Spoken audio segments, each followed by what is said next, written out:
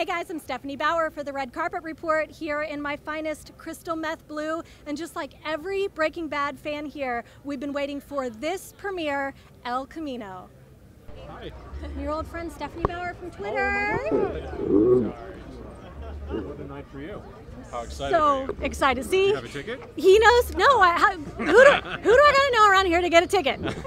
Not me, unfortunately. Even he knows how excited I am to be here. You know I am obsessed with this show. Yes. I don't even live in LA anymore. I live in Florida, and I flew out here today to see you guys. I'm blessed to see you. It's awesome. But you know what? You really are so critical in the show because I watch it over and over and over, and I swear the music is just makes it incredible. It really is. So you should be very proud. Well, thank you. I'm not sure that's the case, but I certainly appreciate your saying so. And I think you posted something that they used your music for the trailer, which is kind of uncommon for composers. Did you say that? Yeah, I did. Netflix has been terrific. Obviously, we've had so much fun with all the secrecy surrounding the movie, but also the promotion of the movie. And Netflix did involve me and Thomas Golovich, our music supervisor, in doing the score and the songs for all the lead-up stuff, all the promos. And that's pretty rare, actually. We don't usually get to be involved and put the show's stamp on those things. And I think it was successful, and I really credit Netflix for doing that. It was a lot of fun. I mean, your music, you can just tell it from the instant you hear it. My friend had Better Call Saul as his ringtone. I heard 2 notes of it. I was like, I know that.